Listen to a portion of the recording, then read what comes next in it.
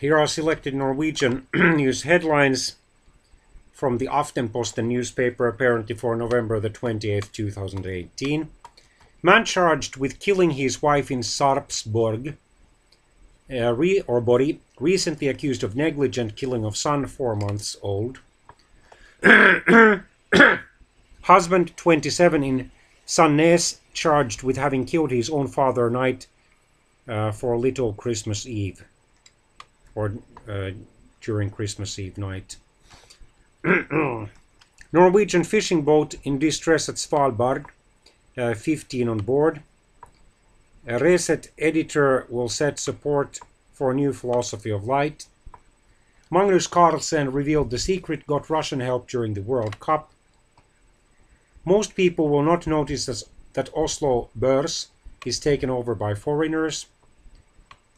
Here, the new Solberg government is to be created, promising heavenly beds. Kollen or Holmenkollen party ended in a nightmare for 20-year-old Charlotte.